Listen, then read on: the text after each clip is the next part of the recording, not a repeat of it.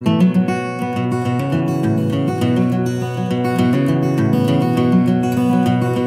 terms of positioning, sorry, my head might get cut off so you can just see baby. This is baby Maya.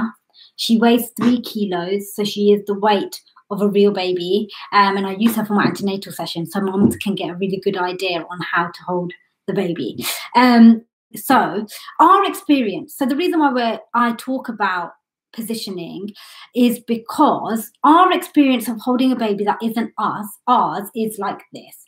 And then when we have our own babies, we found that moms were holding babies like this to try and breastfeed. Now, this is what causes sore nipples. So for holding your baby and positioning, I want you to remember the acronym CHIN, CHIN.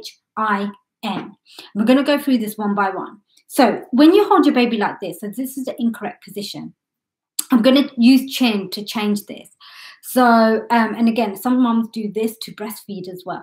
So the first thing, CH, you want your, C, close. You want your baby nice and close to you. So although this may seem close because your baby's like, you know, on you, what we mean by close is the baby's tummy needs to be touching your tummy and facing your tummy. So you may hear the phrases tummy to mummy, mummy to tummy, tummy to tummy, those kind of things. And that is basically, so essentially you just turn your baby so the baby's back is facing away and the chest is touching your chest. So that's close. Next thing is H, head free. So you want to keep the head free. Now, the reason for that is because if you're doing this, so I want you guys to imagine this is, not this actually. Oh man, I thought I had a bottle of water here. Bear with me, guys. Let me just grab. Okay.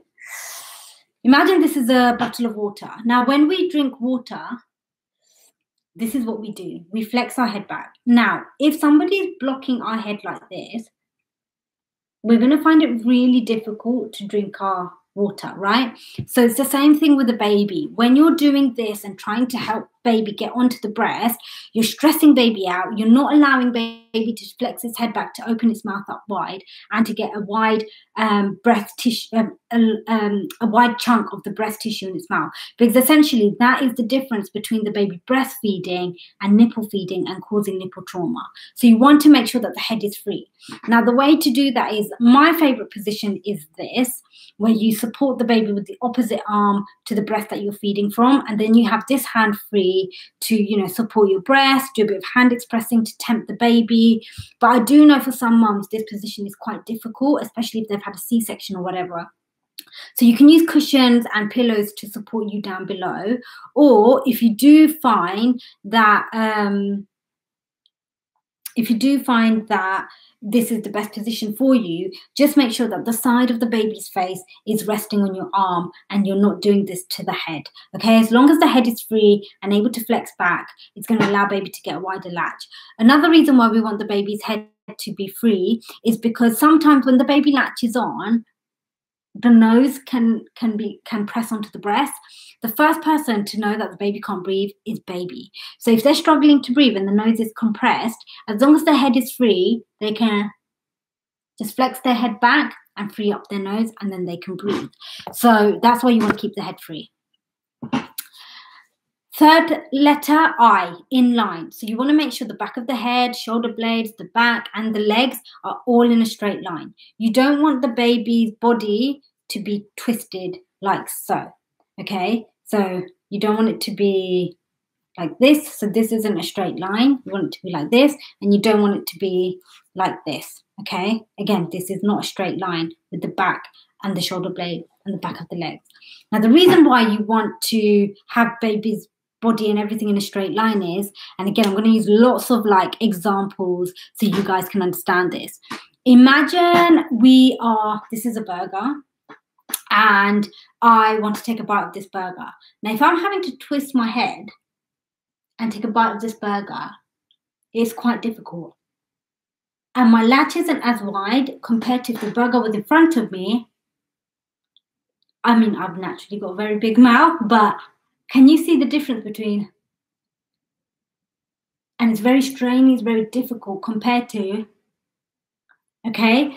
So another reason why you want everything to be in a straight line, head not to be twisted, because if the breast is in front of your baby, they're able to get a massive wide mouth open and a massive chunk of the breast tissue in its mouth. And the last thing is nose to nipple. Now for nose to nipple, I'm going to use my Asian Homer Simpson. I don't know why this is made like this. Okay, now nose to nipple. Now remember, your baby does not know how to breastfeed. Your baby is using its senses to figure out how to breastfeed. So nose to nipple basically allows a bit of the senses to come into play. So if you just do nipple to mouth, you're not allowing your baby to work for it, and it's just making it very easy for baby to go like this. Okay, so baby won't flex his head back and things like that. Doing nose to nipple, and the last word is chin, the actual word chin, and using the chin to lead in. What you want to do is the nose to nipple, basically, you're rubbing the nipple up against the baby's nose. Baby smells it, might lick the breast a bit, touch the breast, and be enticed by it. And because you're kind of teasing them, they're going to go, and they're going to open their mouth up really wide. Now, the main thing here is you really want to wait for that mouth to open up as wide as a yawn, okay? If baby just opens mouth ever so slightly, don't put the nipple in, or the breast in, because the baby will just nipple suck. What you want to do is wait for that mouth to open really wide like a yawn, and then use the chin to lead in. So the chin touches the breast first, because what that essentially is, so the difference between a good latch and a bad latch is the bottom lip. When a baby's nipple feeding, look at where the bottom lip is. When the baby's breastfeeding, look at where the bottom lip is. So if you lead in with the chin first, it basically aligns that bottom lip well away from the nipple. The nipple is aiming at the roof of the mouth, and then baby latches on. Okay, so nose to nipple, wait for the fled to flex back, open mouth really wide, chin touches the breast, and then you put your baby onto the breast. When you're initially breastfeeding, this may take a while. So you might find that your baby doesn't open mouth quite wide, you put it in too soon. Just keep taking baby off and let baby learn. I feel like this is one part of the issue. And even in the hospital setting, like, we're so in a rush to like get women out the door, discharge them, and they need to feed before they go. So we just quickly, and even parents, we're just like, we just want to feed our babies, like, just want them to get something. So we just rush the process. So as soon as that baby's mouth's open, ever so slightly, we just chuck it in. And that's when the baby suckles on your nipples, you get sore nipples and things like that. And that's why the golden hour is amazing, because you're just taking your time and allowing baby to take its time to learn. If there is no rush to feed your baby, please just give your baby time to use its senses and just get used to the whole opening mouth wide, flexing back, latching on, okay? So that's how you would position your baby and latch on. In terms of other positions, so I've shown you, a common one, which is cross cradle.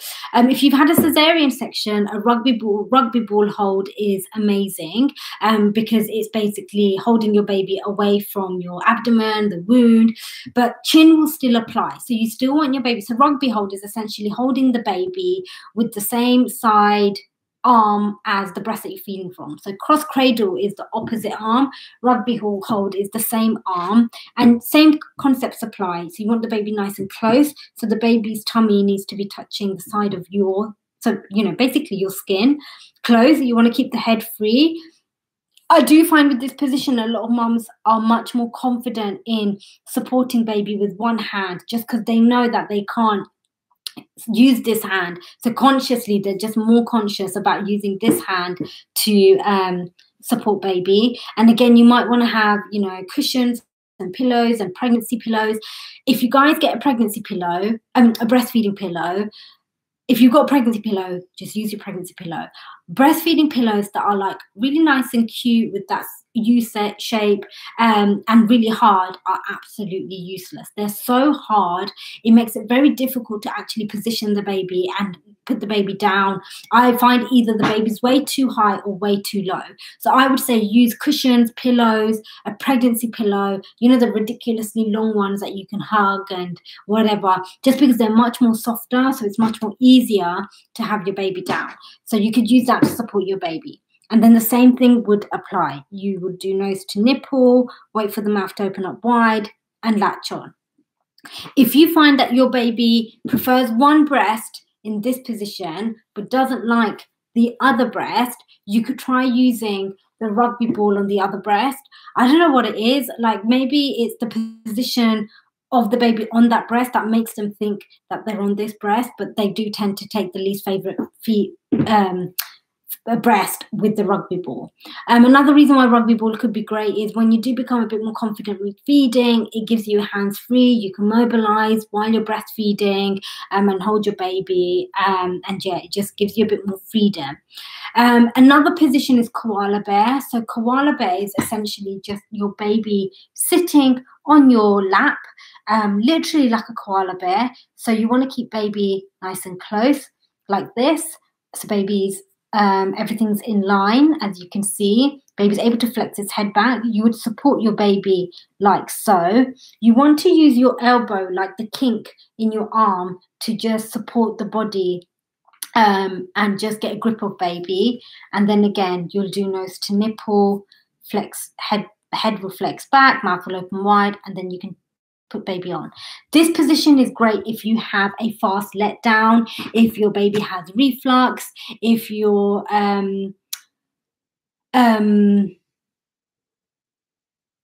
what other reason could you do this? If any of the other positions aren't working for you, this is a great position because baby just has a lot more space to work with to basically teach itself to latch on. A rugby ball is basically like, if you think about how people hold a rugby ball, they hold it under their arm. So you're basically holding your baby like a rugby ball under your arm to get the baby latched on. The last position is laid back. So laid back is a position that you would do at home and probably in the hospital. It's quite hard to do when you're out and about. But laid back is essentially you're reclined back, nice and relaxed. And this normally happens when you first have your baby and like vaginal birth, you're lying on your bed and you place the baby skin to skin. So but laid back is essentially your baby is in between your chest, lying, and you just leave baby alone.